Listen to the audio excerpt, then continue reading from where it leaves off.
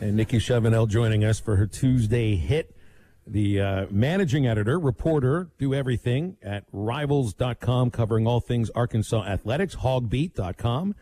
Nikki, what's going on today? How are you? I'm good.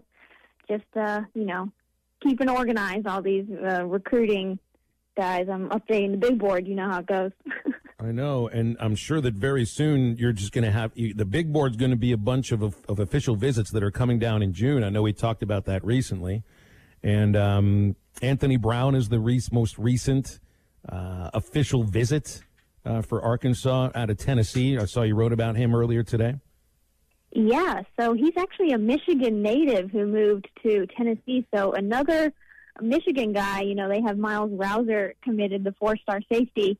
But Arkansas hasn't landed a kid from Tennessee since Sam Pittman got here. So that would be very big. He's a corner. He's listed as an athlete because he does play on offense for Milan High School. But, yeah, they've been recruiting him since January. He's a 3-star, but a top 25 player in the state of Tennessee. And it's the first official visit he's scheduled, so not really sure who else is up there for him. He's not really close to a decision. He's going to cut a top 10 in May. But recruiting is just as much about transfers as it is about high school kids now, and that's so obvious, in the way that teams are being built. And so, now a couple of transfers coming in to help out on the defensive line, and it looks like I saw Mike Farrell wrote some really good things about John Ridgway, who picked Arkansas over Texas and a few other Power 5 schools. This is a kid out of Illinois State that was, a 2-star when he got there, but was really productive for the Cardinals.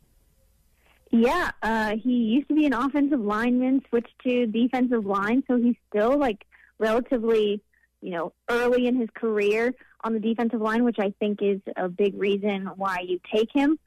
He looked very dominant at the FCS level. And at 6'6", 325 pounds, definitely that would describe why there was so much interest in him. And in just 4 games, he was able to have, 22 tackles from the nose tackle position. So really impressive. And, yeah, I was surprised that Mike Farrell had him ranked so high. He thinks he's the second best defensive lineman taken out of the portal behind Big Cat Bryant. So that's high praise. Wow. Yeah. And I mean, he's saying he could be an impact player right away. And I feel, is that how you feel about Jalen Williams too? I know he's a defensive lineman out of Jones College, one of the better JUCO gets apparently out of the transfer portal on that side as well. So, I mean, it's not a totally rebuilt defensive line, but you do have some guys who are coming in that were really productive at lower levels. You just kind of wonder if that jump to the SEC is a little too big for them, right? Yeah, I think you do typically see, it does take a little while. You saw it with Dorian Gerald. He wasn't as good the first year he was here, and then he started to play really well before the weird embolism thing that he had. But even, Markel Utsey, the guy from Parkview that's transferring in from Missouri, I mean, he has more SEC snaps than any defensive lineman on the roster. So those are 3 guys that can definitely contribute. Jalen Williams was a little banged up during the spring, so we didn't get to see a ton of him. But they're looking for, higher competition levels in that group and just more size overall. Enoch Jackson, who transferred away, he was, 6 foot, so a smaller defensive tackle that I thought could maybe in the right scheme get some play, but just wasn't working out for him. Nikki Chavanelle from HawgBeat.com joining us here on Halftime. Nikki, let's talk about the NFL draft coming up later this week. I think it's pretty safe to say that there's not going to be any Razorbacks drafted in day 1 with the first round. You might maybe see one sneak into rounds 2 or 3, but for right now, let's focus on Feleipe Franks. I've seen him as anywhere between 5 and 7. What are you hearing about the draft status and where Feleipe Franks could end up in the NFL draft? Unfortunately, I don't think teams are super high on him or very willing to draft him high. He's definitely seen as, a backup competitor. So that's someone you take in the 7th round or with your with your free agency. I've seen him even projected as maybe being Mr. Irrelevant, which is the last pick in the draft. I think that's where the Athletic has him. But he'll be a very serviceable backup in the NFL, I think. But I don't think teams like his decision making and like how fast he can process what the defense is showing on his receivers. It almost sounds like to me when you bring up decision making, different things like that, that they're kind of, is it fair to say like they're basing it more off his time at Florida? Because Nick, I mean, he was one of the most, if not, or he is the most accurate thrower in Razorback history. I mean, yes, you did see some different problems with his decision making from time to time, but he's still a supremely accurate thrower. So it seems to me like they're almost basing this off of his time at Florida rather than an incredible year that he had at Arkansas. That could be part of it as well, but when you look at how many sacks he took versus, throwing the ball away or moving on to another target out there in the field, I think that teams don't like that. They think he, hesitates too long, and that results in, loss of yardage, despite when he does make the throw being quite accurate this past season. We'll see how he develops, but I think that, he definitely played his way into getting drafted with his year of play at Arkansas. I don't think that would have happened if he had stayed at Florida, obviously. Couple more guys I want to touch on before we throw it back over to Phil. Rakeem Boyd, we haven't, for a guy that like 2 years ago was like potentially maybe a second, third round pick, just an extremely high upside, to now, Nikki, not even really being mentioned to be drafted at all. So what do you think? Do you think he'll have his name called at all during this draft, or is the injuries that he suffered this season and past injuries just too much for him to overcome to get drafted?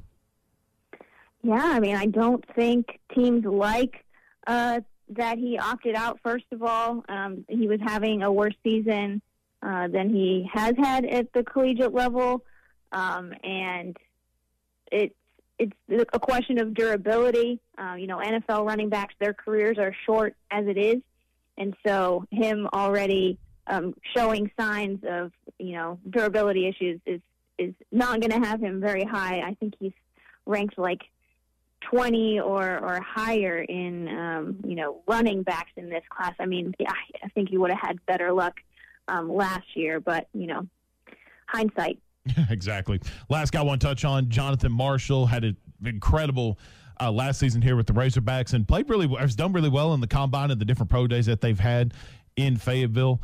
Phil has him going in the 5th round. I think he might slip into the 4th round. Do you think he might slip into that day 2 of the NFL draft? He seems like a surefire guy, though, to be drafted one way or another. His combine was so impressive, or not the actual combine, but his pro day was so impressive that I do think that he could potentially move up into the 4th. I think as people have, dove more into past the 3 rounds of the draft, that they've seen him and are liking him more. I've seen him move up since the season on people's draft boards. There's really just a lot to like about him. Incredible athleticism, strength, and his ability this past season to play almost every single snap. I mean, teams should love that. So, Nikki, what's now spring game's done, spring ball's over. We've had some announcements of players transferring out, players transferring in.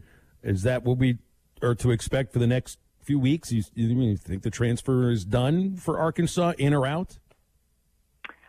Well, I know that they're still looking for an edge guy on the defensive line. I'm not sure if there's one that they love in there right now, or if, they might hold off.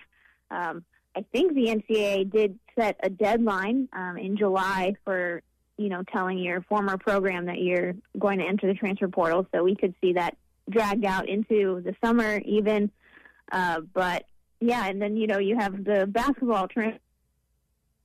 One spot open in daily there's rumors of who that one spot could go to, but nothing super concrete at this point. I know that Muss was down in Florida for a vacation, and that was basically just staff meetings in a different venue. I know that they were still working hard on recruiting while they were there. So yeah, that's what we're watching. We could still expect another pickup whether that be a tight end or maybe a wide receiver or a defensive end for the football team. And then, yeah, who knows with the basketball team. I think they're just trying to get the best players that they can get while also, understanding that there's only so many minutes to go around.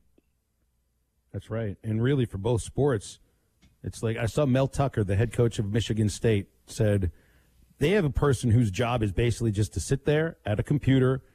The computer is always on the transfer portal, and that person's job is to hit the refresh button every 30 minutes.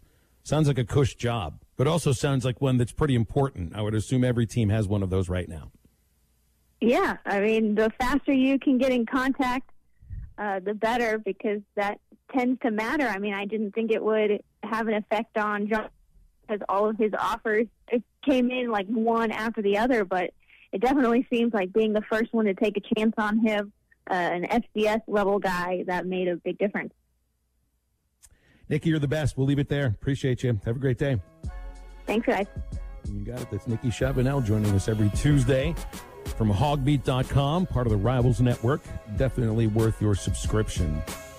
It's also worth a night out at B-Dubs if you haven't had any good wings recently, right? Need some great wings, but also if you're in the need for a job, if you're needing to get, if you've been recently unemployed or anything like that, Buffalo Wild Wings right now, these guys are hiring. You can learn more about B-Dubs and why it's a great place to work, and you can apply online at work4wings.com. That's work4wings.com. Apply right now. B-Dubs is offering competitive pay, team member discounts, flexible schedule, insurance options, incentive, and much, much more. Work every day where it is game day. Only at Buffalo Wild Wings. Roar!